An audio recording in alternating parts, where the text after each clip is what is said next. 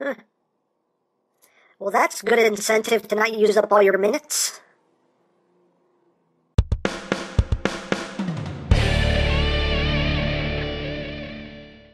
Hey, what's up, my peoples? EmGo here, the freaking geek himself, and today we will be reviewing the Kamen Rider Ghost, COBRA, KEITAI, and the DX Tutankhamun Ghost Icon. So here we are, and there they are. And first and foremost, as always, we'll take a quick look at the packaging. So here we have the packaging for the COBRA KEITAI. There you have it in COBRA mode, in phone mode.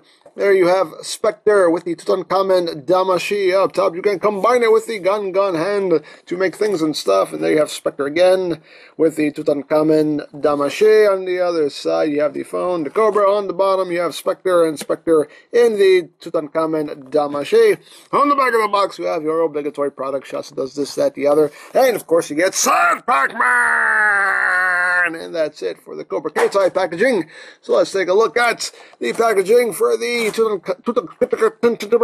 King Tut Ghost Icon. Right there, again, you have Spectre with the King Tut Damashi. I'm just going to say that from now on because it's just a lot easier. On the back of the box, you have your obligatory product shots. And, of course, Sad Pac-Man! You get a double dose today. Consider yourselves lucky or unlucky, depending on how you look at it. So, anyway, here we have the COBRA KEITAI and the Tutankhamun icon. And much like with the Robin Hood icon and the Condor phone, I figured since they do basically go hand in hand, I figured I would just review them together because it just makes sense to me anyway. So, first thing we'll do is we will take a look at the Tutankhamun or King Tut Ghost icon. And again, it's your typical icon. We've seen quite a few of these already. We know what they look like. Right up top, you have the nice sparkly sticker. Number 11, Tutankhamun.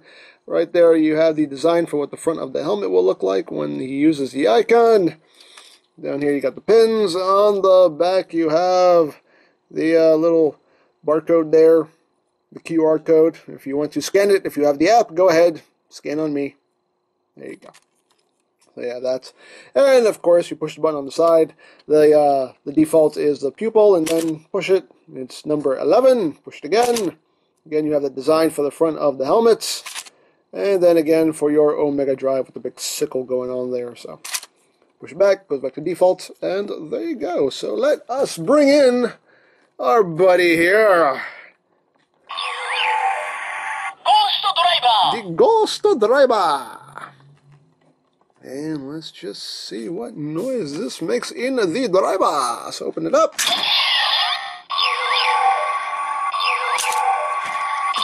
Plug it in. Close it up.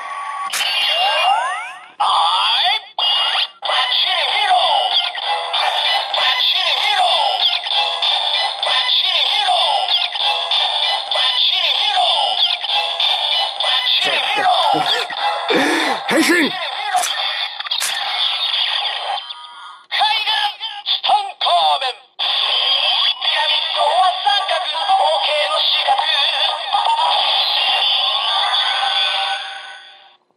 And there you go. You are now using the Tutankhamun Damashi. And again, you can see the symbol right there in the pupil. And of course, if you look at it from the top, you can see what icon's in there in case you forgot. And we will do our Omega Drive, so just blink once.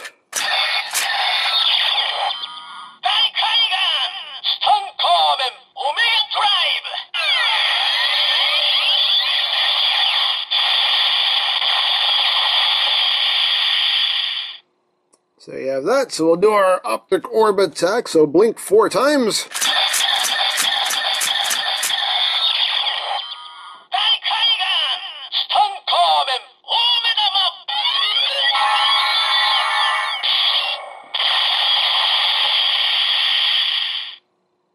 Yeah, there you go. That's all the noises it makes in the Ghost Driver.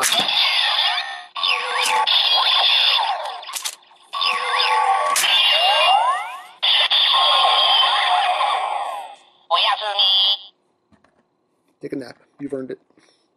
So there you go. There you have the Tutankhamun ghost icon. So there you have that. So now on to the COBRA KEITAI, which is basically it's a cell phone. Much like Ghost has the Condor phone, Spectre has a cell phone here. And as you can see, when it's all closed up, there's not a whole lot going on here. You do get some nice molded details in here, which is pretty cool, and it is picked out in paint. You get a little bit of silver right here on the side. On the back, there's not a whole lot. You just get the little copyright stuff etched into it. You have this big block right here, which is for combination with the gun hand.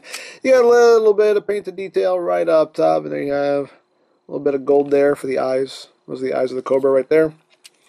And right there you have your release button for combination. And yeah, not a whole lot going on when the phone is closed up. But when you open it up, right here, and it is on a ratchet too, which is kind of nice. It has a good, I think, 4 clicks, like 1, 2, 3, 4. So you can pretty much kind of, display it sitting up if you want. But anyway, once you have it opened up, you can see a lot more going on here. You can see all the buttons right here. I mean, there's nothing, picked out, no numbers on it or anything, but all the buttons are there. And again, all that molded detail around and picked out in paint. You get the nice Bandai silver going around the edge as well. You get some nice gold buttons right there. A little bit of molded detail right in there. And right here, you just get a big old sticker with some various, icons, basically. Done up in with a ghost symbol. So you basically have what looks like settings. That's your camera. That's music, weather, videos, I guess, calendar, phone, messages, battery, I guess, another setting, music, another music, and that's maybe that's like for the App Store or something to download something. I don't know, but there you go.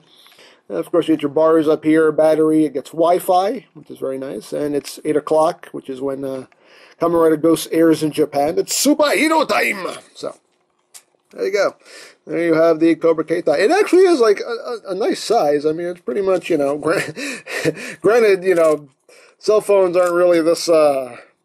Actually, that's not true. Cell phones are... Seems like cell phones... At one time, cell phones were getting smaller and smaller, and now they're going back to getting bigger and bigger, which is really funny. It's just this weird... this weird thing that's happening with phones nowadays. Before, it was like, make them as small as possible. Now it's make them bigger, because the screens have to be humongous. They have to be the size of TVs. I don't know. I don't know. But anyway... There you go, and there is the COBRA KEITAI in its phone mode. There are no electronics in this whatsoever. It doesn't make any noises. What it's doing is what it does. But the other thing that it does do is that you can transform it into its COBRA mode. And to do that, you just want to take this side right here, and it just tabs in right in there. And it's on double hinge, so you want to take it and bring it up on this hinge like that. And you can rotate it. And then, let me raise the camera so you can see what I'm doing here. And then you take this section right here, and you split it, and bring these pieces out, and there it is in its COBRA mode. And let me just raise things up just a little bit more. There we go. So you have the COBRA KEITAI in its COBRA mode, and it's funny because on the packaging, they obviously have it standing straight up like this, no problem whatsoever. No, it doesn't stand this way. You can kind of, sort of balance it if you really try really hard, and if you believe in fairies and everything, maybe you can actually get it to stand. I have been able to get it to stand on its own like this, but it's not easy. It's not really balanced. It's not really meant for that, and I've tried every way possible to kind of get it to stand. It just won't do it. The tail has to be this way because... on this side, the tail is flat. If you flip it on the other side, you can see it has this little nub right here, and that totally knocks the balance off even more than it already is. So, yeah, it doesn't... Come on, you can do it. I believe in you.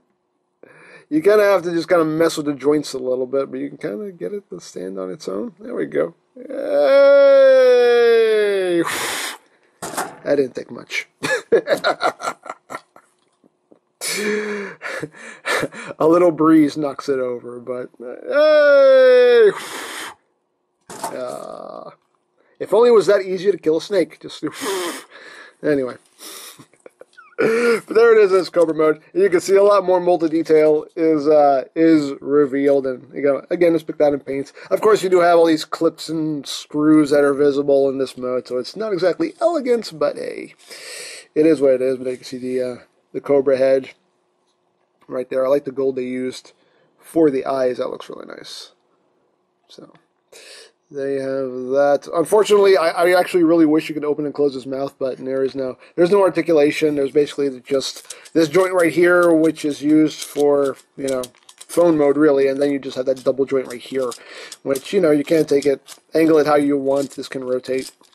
But, again, not a lot you can do with it as far as posability goes. One way to display it, which is a lot easier, is if you just fold this up like this, and I take it and just bring the tail up like that, and that actually sits a lot more stable. So that's probably the way that I will display it, because it's the only way that really works.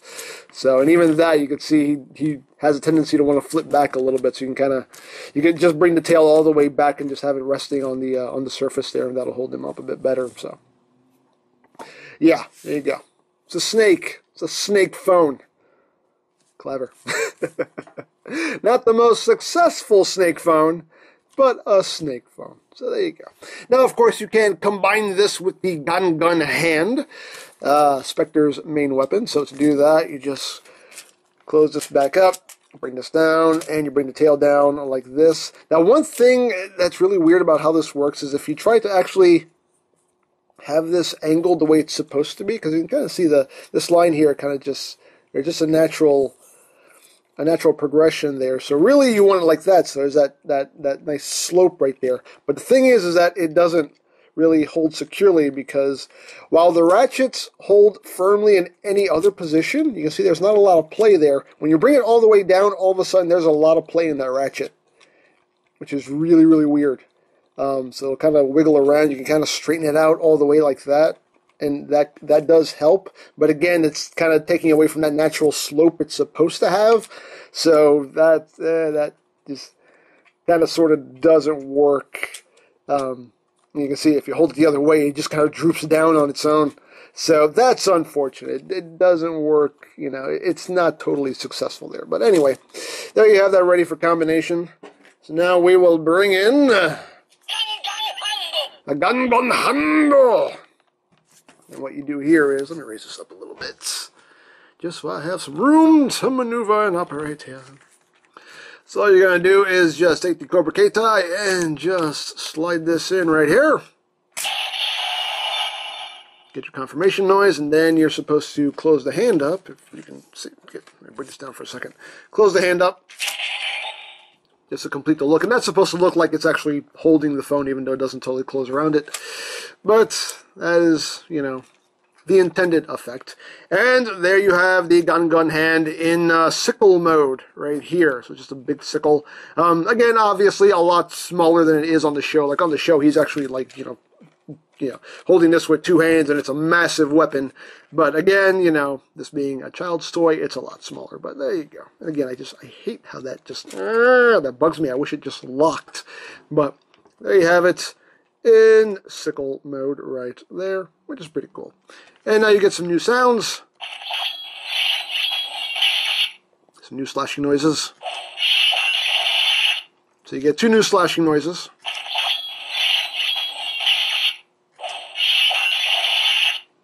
Right there, which is pretty cool. And you get a new Omega attack. So you just bring in your ghost driver and just make some eye contact.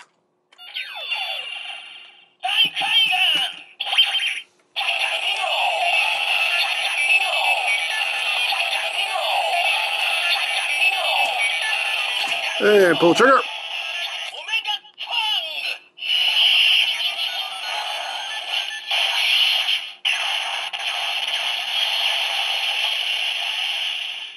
And there you have the Omega Fang, which is pretty cool. And I like how you can hear the phone dialing during the explosions and everything. That's pretty cool. So there you go. There's your Omega attack. And that is basically all it does with the COBRA KEITAI attached to it. So you can just open this back up.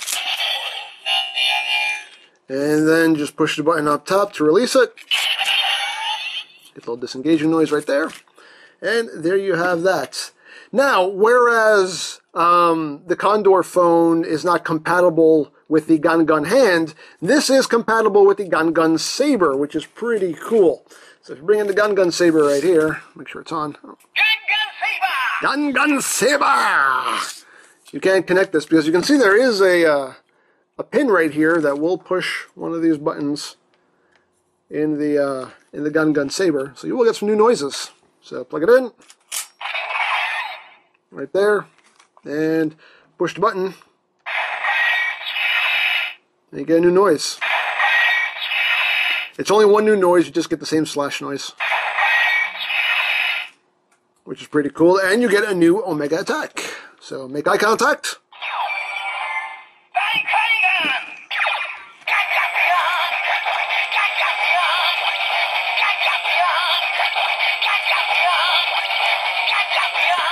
And pull the trigger.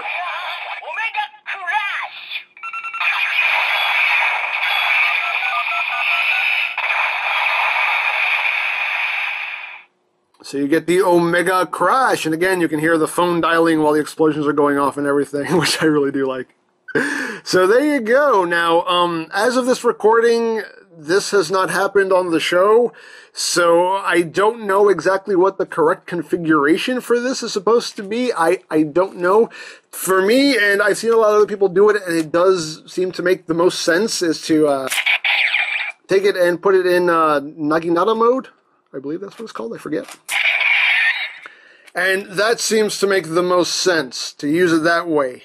But again, as of this recording, I have not seen this happen on the show, so I don't know exactly how it's going to be used with the Gun Saber, but that to me and to a lot of other reviewers, it does seem to just make sense.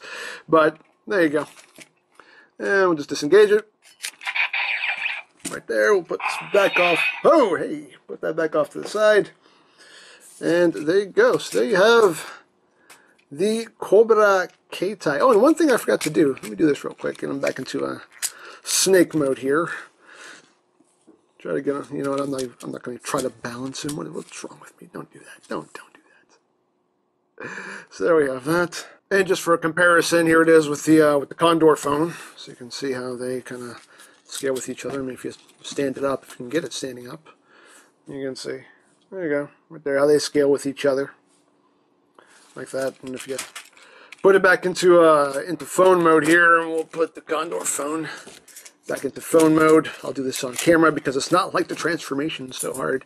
So there you go. Boom. You can see here how they scale with each other in their respective phone modes. So there you go. So there you have that. So yeah, there you go. Getting back into Cobra mode here for the final thoughts. Bringing our icon, but yeah, as far as the COBRA KEITAI goes, it's a neat toy. I like the idea behind it. It is not completely successful though. It does do some things that bug me, like, you know, just being able to just stand it up. It can be kind of a pain in the butt. But again, you can just always lay it down, and that's pretty much the easiest way to display it. This is virtually impossible, and even if you manage to get it to stand up on its own, like I said, like a light breeze will knock it over. So not the most stable of toys, but you know, if you get it kind of curled up that way, even then, it's still a little back heavy and has a tendency to tip over, but it's the best you can do about it. That ratchet right here, just for sickle mode, I wish this locked a bit more securely. I really don't like the way that wobbles, and it just kind of throws everything off when you have it hooked up with the with either the gun hand or the gun saber. So I wish that was something that was, you know, that worked a bit better. But still, as always, I give them an A for creativity, because we got a snake that turns into a cobra. So hey. And I do like the combination feature with the gun hand, and even with the gun saber, even though we haven't seen it on the show yet. So I do like the sickle mode. I think it looks really cool. And of course, you know, having another eyeball for the shelf, I'm happy. I have the creepiest shelf ever going right now. Just a row of eyeballs. It's just, I love it. I love it. But there you go.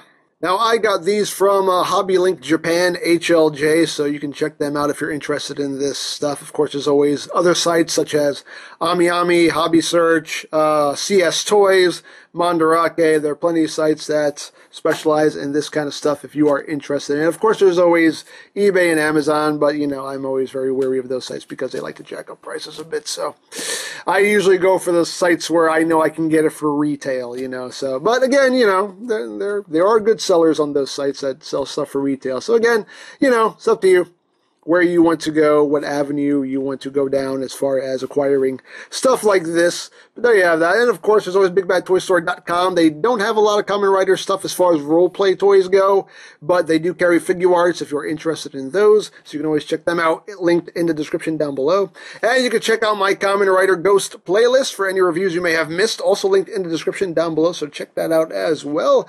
And that's pretty much it. So don't forget to check out EmGames, check out LoriPlan, follow me on Twitter, all of that good stuff down in the description below. And I think that's pretty much all there is to say. So there is the Kamen Rider Ghost Cobra KEITAI and the DX Tutankhamun Ghost Icon. And this is EmGo saying, remember, you don't stop playing because you grow old. You grow old because you stop playing. Be geek, be proud.